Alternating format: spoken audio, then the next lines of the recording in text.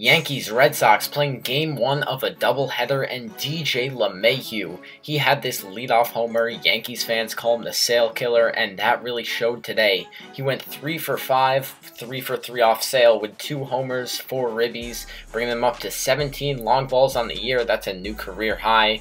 Andrew Benintendi, though, in the top of the second, he was sending this one over the bullpen to tie things up.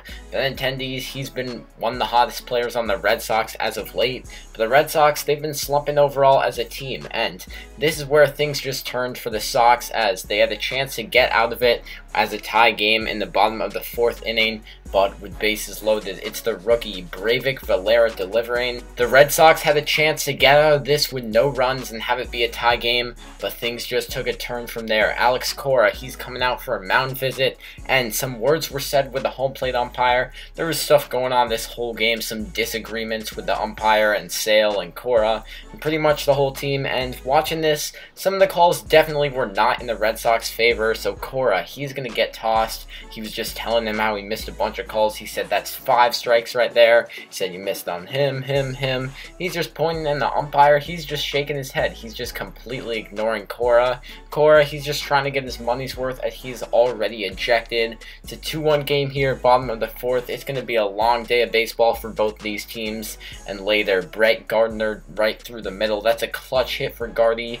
He'll advance to second.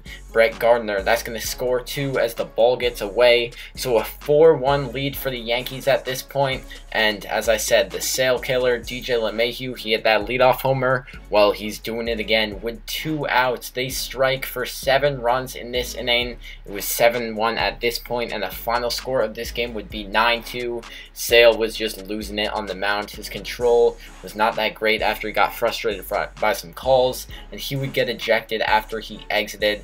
He only went 3 2/3, allowing 9 hits and 8 runs, 2 of them being homers.